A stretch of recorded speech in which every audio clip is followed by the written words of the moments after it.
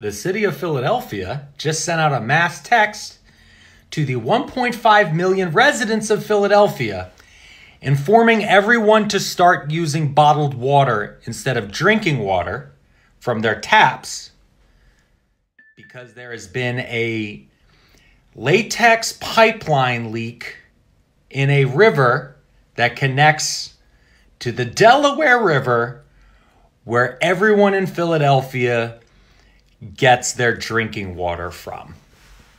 Over 8,000 gallons of latex material, similar to the same material that was in a train that exploded in East Palestine, Ohio, has now been leaked into the drinking water of the residents of Philadelphia.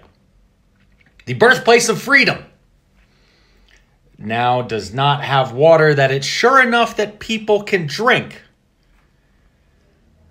And I only know about this because my friends who live in Philly sent me a screenshot of the text that they were sent. I then tried to go to the Philadelphia Inquirer's webpage to read about it, but that's behind a paywall. Luckily, I was able to go to our local PBS affiliate to find out more information. I myself am not affected by this. I don't live in the city of Philadelphia. I live in an outlying suburb, and my water comes from a different area. However, a lot of my friends live in Philadelphia.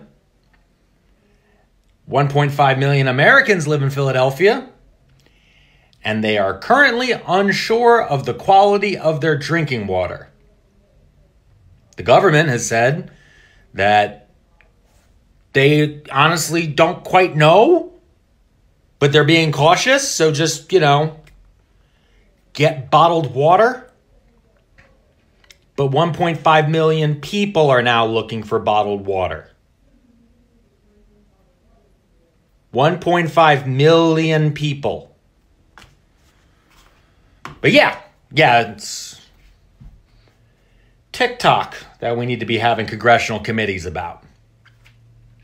Sure thing, guys.